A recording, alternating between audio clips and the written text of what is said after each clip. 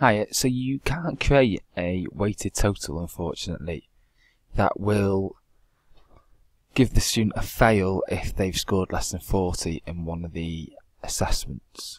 What you can do is create rules that state if they don't get 40 where you can put fail or pass or give them some of the sort of score behind that. So I've created a weighted total and I've created a rule that says if they get less than 40%, it displays as a fail. So what we could do is replicate that on the actual column for each of the assessments that you created. So for instance, in this one they've scored less than 40, so it's a fail on that column. So to do this on one of your columns, what you'll first need to do is to set up what's called a grading schema. So if you click on Manage and then Grading Schemas,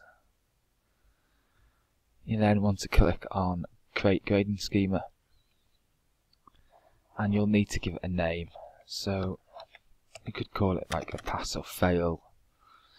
You can give it a description if you wish, and then at the bottom you'll need to then select what scores a pass and what a fail.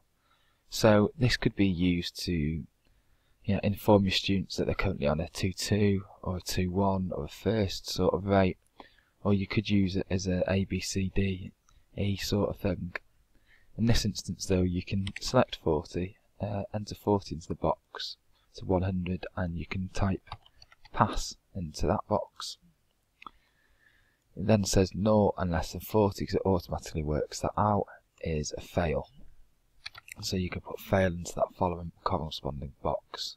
The grades manually entered section is if you wished you could put pass into a box or fail into one of the boxes, and that would mean that it corresponds as 25% or 70%. If you were you're probably not going to use these, but if you're going to, you can change those figures also. Once you've done that, click Submit, and you'll see that your new grading scheme has been created. Click OK in the bottom right, or go back to the Grade Centre.